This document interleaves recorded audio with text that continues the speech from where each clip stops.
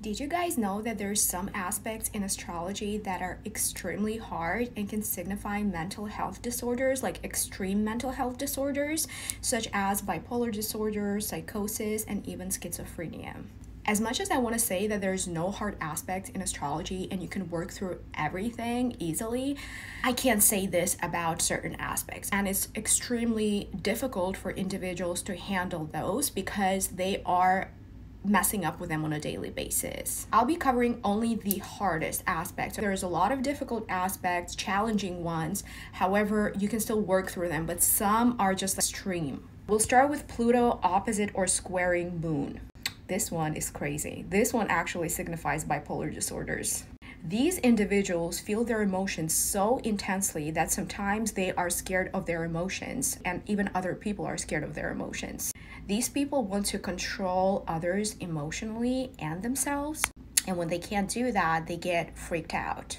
They also have deep-seated anger and fear of being abandoned, and that is actually the root cause of their extreme behaviors.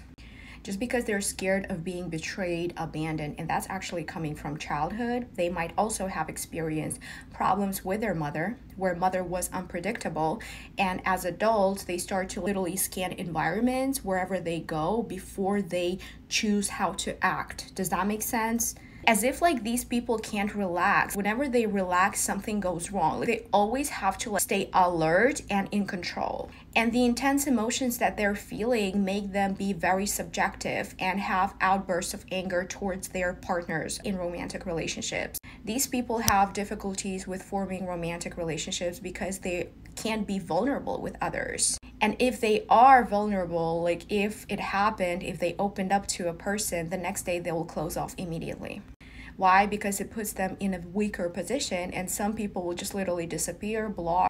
It's those individuals where the reason why it's bipolar, right? I'm saying it signifies bipolar disorder is because one day they'll be very talkative, very fun and outgoing with you, but the next day they'll completely disappear or change their behavior, right? Which signifies bipolar disorders. And the reason why they do that is because they have intense emotions. If they were having fun with you and trusted you in the moment, but that doesn't mean that they'll trust you tomorrow.